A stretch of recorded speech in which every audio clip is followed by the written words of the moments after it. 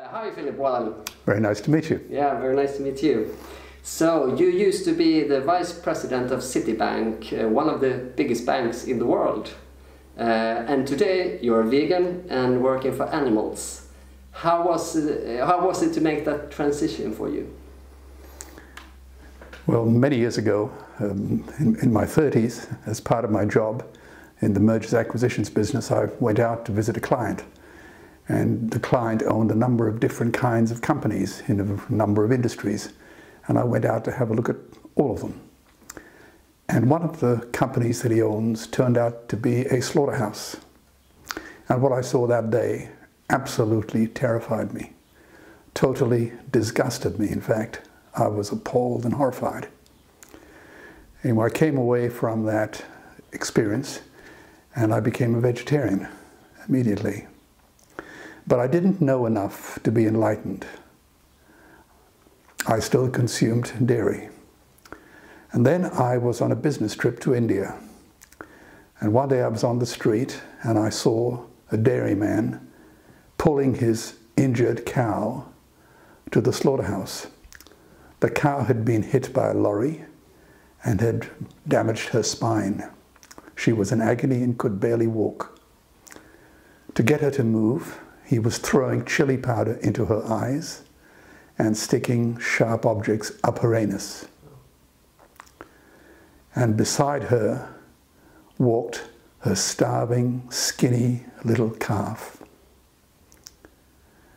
Now, when he got to the slaughterhouse gates, before he handed her over to the slaughterman, to the butcher, the bastard milked her. Now, if that doesn't change the heart of a man, nothing will. So when I returned home, I studied the dairy industry, and I discovered that dairies are gulags of despair. Milk is meat in liquid form. It is a cruel, disgusting atrocity. So I stopped consuming dairy products. But I had never really heard the word vegan. So I never really ever became vegan. I just woke up one day and discovered that is what I was. My shoes had no leather in them, nor my belt.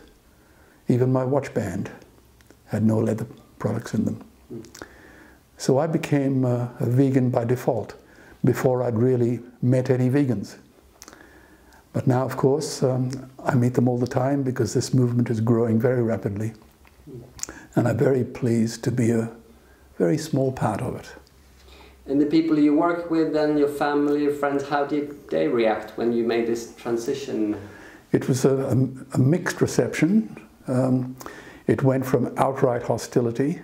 Some people thought I had become eccentric.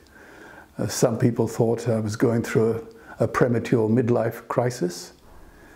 Some people understood, so they fell into many categories. I didn't tell anyone for a long time. They just noticed that I behaved differently. And why didn't you tell them? Because I didn't realize I had become a vegan or a vegetarian. I just didn't want to be a part of the industry or to contribute in any possible way, even in very subtle ways, towards that atrocity. And I was still finding my way. But once I started to understand it, then I became slightly more outspoken. And as a consequence, I confess, I became somewhat unpopular because I was discussing a fairly confronting issue. And I knew then that my days in the corporate world were numbered. There was no place for me there. And why is that? Did they clash, these values in these different cultures? Yes, ultimately it does, because working in large organizations and dealing with corporations which are largely dominated by people who consume dairy and animal products generally, makes it uncomfortable, because it doesn't matter how well you try to conceal the fact that you're vegan. It becomes apparent. And I didn't want to simply be a vegan. I discovered that I had something else stirring in my heart, I think. I wanted to become an activist. And since then I've changed my mind. I don't even want to be an activist. I really want to be a pro-activist. What do you mean by that, a pro-activist? I want to anticipate changes that are coming down the pike and respond appropriately, to go on the front foot, to confront industry, governments, and the entrenched paradigm that treats other living beings as commodities. Each animal is not simply a matter of biology.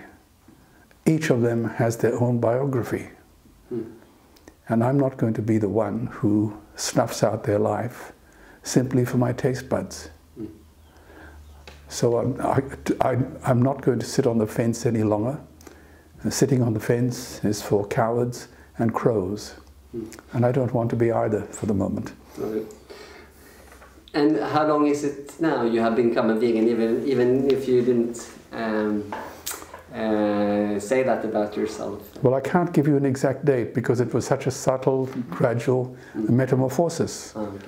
But I would say I'm certainly vegetarian for about more than 25 years, and vegan for quite a good part of that time.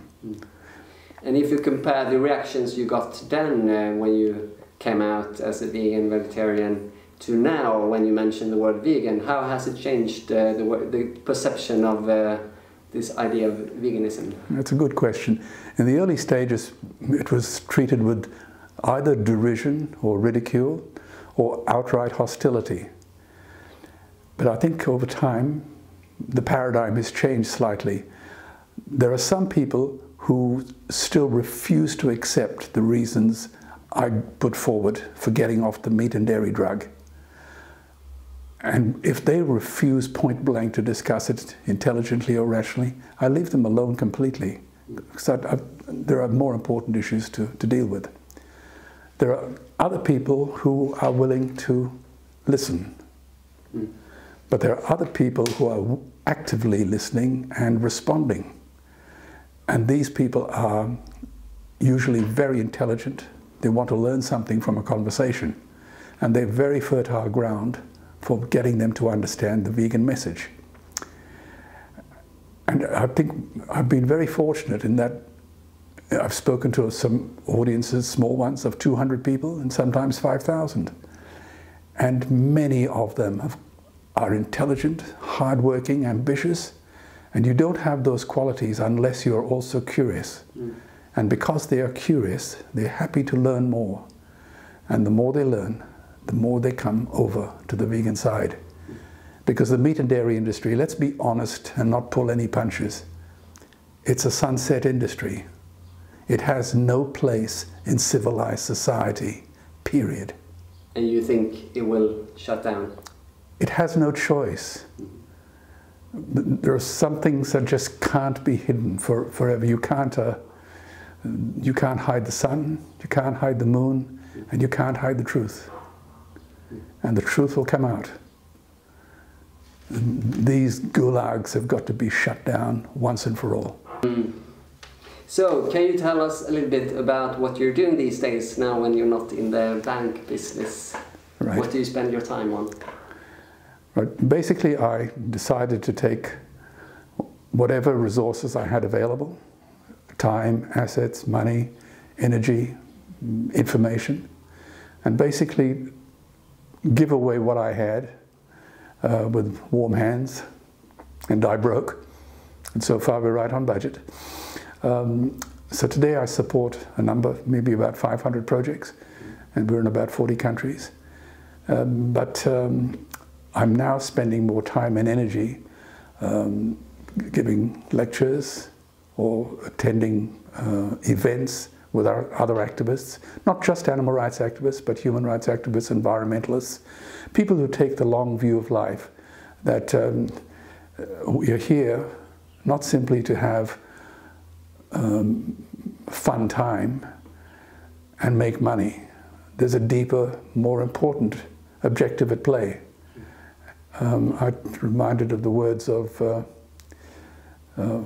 Judge White, the closing words in The Bonfire of the Vanities. when he talks about the law. And he said, the law is humanity's attempt at decency. And that's basically the cause I'm pursuing. I'm not trying to do anything major. I'm just trying to, in my own small way, to be as decent as I possibly can, and to show others that the consumption and the killing and the exploitation of non-human animals is a crime of unimaginable proportions. When you look at the simple facts, Martin, in human history, only 100 billion human beings have ever lived. 7.5 billion people are alive today. And we human beings torture and kill 2 billion sentient, living, loving animals every week. We stab and suffocate 1 billion ocean animals every 8 hours. If we were killed at the same rate, we would be wiped out in one weekend. 10,000 entire species are wiped out every year because of the actions of one species. And we now face the 6th mass extinction in cosmological history. Now, if any other organism did this, a biologist would call it a virus. It really is a crime of unimaginable proportions, and I'll have no part in it. I think many who are interested in animal rights perhaps know your face and your voice, especially from a speech you held in Australia in 2012, a debate actually on the topic of animals should be off the menu. And I think that has been seen by hundreds of thousands, maybe even millions of people. And there you talk about the suffering of animals, but also about famine, agriculture, and the environment. And I think what moved me the most about the speech was when you talked in the beginning about your father and his cancer, and how that opened up your eyes for the suffering of animals. Can you say a little bit about that? Yes, interestingly enough, that was the first debate I'd ever been in. When they asked me to go in it, I didn't know any better, and I just said yes. So it was Peter-Singer and myself and another person against basically people from the meat and dairy industry and the lobby. It was unfair, really, I must confess. Each side had 3 people, but we really had 4. We also had the truth. So the episode you refer to is about my dad. That is true. I heard the screams of my dying father as his body was ravaged by the many cancers that killed him. And I realized I'd heard those screams before in the slaughterhouse, on the cattle ships to the Middle East, and a dying mother whale as a harpoon explodes in her brain and she calls out to her calf. Their cries were the cries of my father. They were identical. And I discovered that when we suffer as equals. And in their capacity to suffer, a dog is a pig, is a bear, is a boy. And that is where I stand. At least now, I know for a fact which trench I'm willing to die in. I know where I stand. Another thing you said in another talk was that before you spent money on making slaughterhouses more humane. But that's something you regret today, something you see as a mistake. Can you tell us why? Yes, because I do think that there is no such thing as humane slaughter. You cannot kill another living being humanely if that other living being doesn't want to die. So, anyone who tells you that there is such a thing as humane slaughter is a liar, or a fool, or a profiteer. You don't have to take them seriously. They're talking nonsense. So I had indeed tried to improve the system, and I thought that that might help. I'm thinking particularly about the Basadine slaughterhouse in Cairo in Egypt, to try and improve the standards there, where our animals under the livestock export program, the live animal export program, to see our animals have their eyes stabbed out and their tendons slashed. I thought there was a way to at least alleviate that particular pressure point. But it was an abject failure. I can tell anyone who tells you otherwise is blind. Every penny invested, every initiative that we tried to bring to bear was wasted. And it's wasted for one reason. The industry is inherently cruel. You can't avoid it. It's not that these people are doing it deliberately for any particular pleasure. It's just that the job requires it to be done. So I no longer believe in animal welfare. I do not. I believe in animal rights. But some say that by doing reforms like banning cage eggs, for instance, can be a step towards the freeing of the animals. Do you see some value in that kind of reform work? Look, it's such a big piece of cake. I don't mind how the cake is cut. There's plenty of low-hanging fruit for me to take. I'm quite happy for people to suggest that improving conditions in the industry is a way to go, as long as you understand right up front. I don't want to mislead anybody. The end game is for you to shut down the industry, where there will be no cages. There won't be any cages because there'll be no need to kill the animals or to exploit the animals. As long as I can say that openly, clearly, politely, and firmly, so you understand my agenda, we're going to get along fine. So go ahead and build a bigger cage, but you must understand the following day I'll be coming around to see you and saying, I don't even like the bigger cage, I want to tear it down. So later today you will receive the Peter-Singer Award. Yes. For your work for animals. Can you tell us a bit what it means to you to receive this? Well, indeed. I remember reading a book, I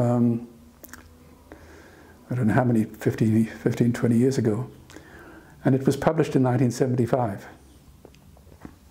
But I also remember another book. I think it was published in 1962. It was by Solzhenitsyn. It was called One Day in the Life of Ivan Denisovich. And it made no impact at all. Solzhenitsyn's work, people read it, but it didn't make any impact at all. But 20 odd years later, it changed the way people saw Russia. And most importantly, it changed the way Russians saw themselves. And I'll be saying so because that book, Solzhenitsyn's fingerprints, are on every concrete block that existed when the Berlin Wall came down. Now, with Peter's book, that was published in '75. That made very little impact at all. It was Animal liberation, right? Yes, it was correct. It sank without really much visible impact. But 20 years later, there's a new generation of activists who cut their teeth on it, who understood it. They were brought into the movement by reading it. And I think we will owe Peter a debt of gratitude that we will never be able to repay. He opened the doors. And there have been others since then who've done a wonderful job, and I give them credit too. We must always give credit where it is due. Even when sometimes we disagree on the margins, when we see something done that advances the cause of animal rights, we should recognize it as graciously as possible. In my experience, people in general have empathy for animals. We don't generally want to contribute to pain to animals. And yet so many are still eating meat and other animal products. And they are just doing that. They are being a part of the problem rather than part of the solution. Have you thought about this? Why is that, this contradiction in what we believe in our hearts and what we do? Well, I think there's a great disconnect. Most of the people, including myself, as I say, there was a time when my favorite food was filet mignon and lobster, a fact for which I'm so profoundly ashamed today. But when we were brought up as kids, our mums and dads fed us meat and dairy and were told, almost from birth, that this is good for you and it's acceptable and it's a moral, way of behaving. Religion has told us we have dominion over the animals and they're there for our purposes. Now, of course, this kind of nonsense doesn't stand up to any scrutiny at all, but when you're a 2 or a 3-year-old child, you don't know any better. And of course, once you start eating meat and dairy, it becomes addictive. It becomes comfort food. When we eat it, we are subconsciously reminded of the days when we were taken care of by mum and dad. And it makes us feel good and loved and all those things. So I don't see meat as a food as such. I think it's a drug, and we are addicted to it. And when you're addicted to it, to any product, whether it's meat or dairy or crack cocaine or tobacco, when you're addicted to it, you will come up with the most outrageous, ridiculous arguments to defend it. Was it Goethe who said that mankind is motivated not by reason but by ritual? We go through this nonsense ritual of believing that what we're doing is ethical and that we are humane. We are many things, but in our treatment of animals, we are not. In one speech you mentioned that the most beautiful word you know is ahimsa. Oh yes. Please say more about that word and what it means to you. You have it on your shirt in the back, I think. Oh yes, do I? Yes, I think that's true. Ahimsa is, in my judgment, the most beautiful word ever written at any time in any country in human history. It came from India, from the Upanishads, about 3,000 years ago. And it means non-violence to any living being. Now, I think it's beautiful, not because it describes our politics, our diet, our lifestyle, or our whims, but because it describes our character. It says we reject violence wherever and whenever it occurs. And that violence is not just in the slaughterhouse, but on the streets with road rage, and the ways in which we talk to each other, or the ways in which we interrelate with our colleagues at work or our neighbors. And most importantly, non-violence at our dining tables. And that is the biggest negative vector force on the planet. The meat and dairy industry, in my judgment, is the greatest scam ever inflicted on humanity and the animal kingdom. And there, as I say, it has no place in civilized society. You have said already many years ago that animal rights is the greatest social justice issue since the abolition of slavery. I have. Yeah, and what do you think today when you see the global animal rights movement, and how do you see its future? I would like to see a day, I'm thinking long term, hopefully not too long, when it wouldn't even matter, we wouldn't even talk about animal rights because it would be as natural as breathing. So I think it is the greatest social justice issue, purely, not just purely, but to a large extent, by virtue of the sheer volume and numbers and the weight of cruelty and damage that animal cruelty does, not just to the animals, but to all the stakeholders, all the people alive today, particularly the ones, the poorest, the most marginalized, and future generations. By 2048, all our fisheries are going to be dead. They're being poisoned by the animal industrial complex. If it continues like it does today. Correct, exactly. Yeah. And there seems to be no sign that the curve, we've hit the top of our curve. The growth rates continue. And unfortunately, governments and industry really don't care if the car goes into a ditch, as long as they get to drive. And this kind of short-termism, this strong desire to consider short-term profits, regardless of the long-term costs, that could be the undoing of the civilization. And there are many people who argue, and so do I, that unless something radical is done, and soon, this will be our final century. And much better minds than I have expressed that sentiment and have done so much more eloquently and elegantly.